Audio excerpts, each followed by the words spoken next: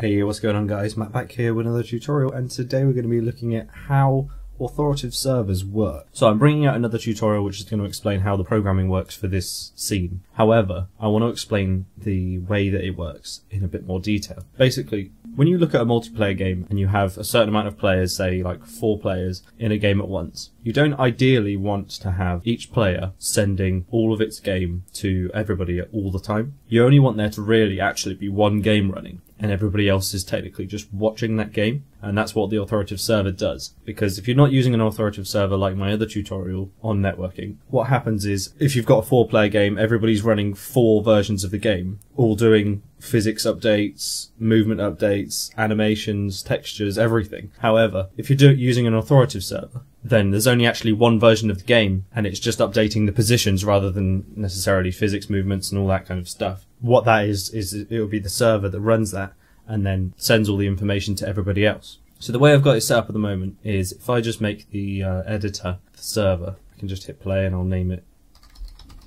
the game. I can start the server and I join the game. And then if I find servers on this client version, I can join the game and I jump on top of this other guy. As the server, if I move from side to side, what I'm actually doing is I'm moving myself, and then I'm telling this client here, the other one that's joined into the game, my position.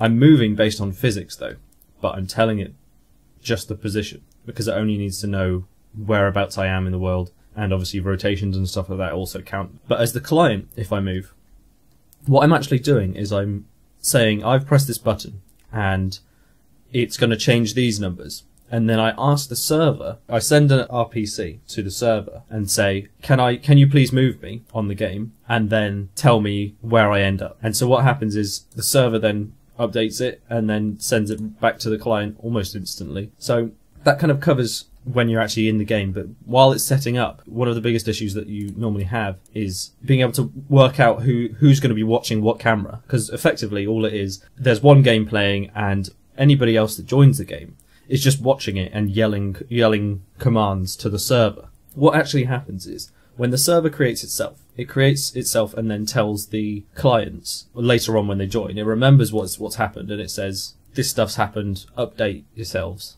However, when a client joins, they request to be made by the server.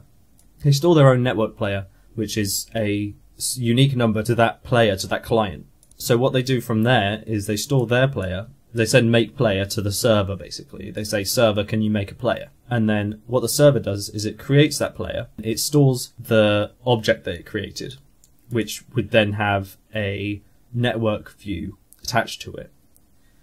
And what a network view does is it allows you to be able to send stuff from one to the other, depending on how you use them, because what you can do with the players, I've got the network views turned, their state synchronization is turned off. And what that means is it's never watching that player in somebody else's game, because it doesn't need to if you're using an authoritative server, because the server is telling everyone what to watch and how to watch it, and everything else is moving based on what they tell them rather than watching them themselves and causing extra load on the communication between clients and servers. So once you've requested to be made, it will create, the server will create it and then store it. If it's a client that requested it, then we're going to send them the viewID of the player that we just made, which is the networkview.viewID, because that's a unique number to that object that was created. So this object's got its own unique number, and then we send it to the unique player, and then we say enable camera, because we need to enable that camera only for that player. So once we send it through, what we do is we store all of the players, and then we, for each of the players, we need to check whether their ID matches, and if the ID matches with the ID that we just created, then we're going to tell the player that its movement needs to have control, because then is allowed to request to be moved, like I mentioned earlier, and then it'll get hold of the camera inside that object, and it will tell it to be enabled and also to be able to listen to audio as well, and then it'll just break the for loop. So basically what it does is the client joins the game, requests the server to create them a player, and then the server tells them, I've created a player and the camera that's attached to that is your camera, so you need to watch that. And everything else that happens is basically the clients request stuff over the RPCs to the server, and then the server updates everybody else with just the position rather than the actual physics, velocity, and all that kind of stuff. So I hope that kind of explains it a bit.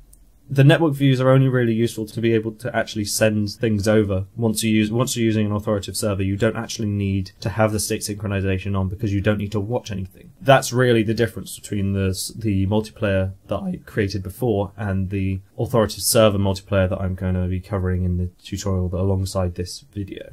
So I hope that's useful, and I'll see you next time.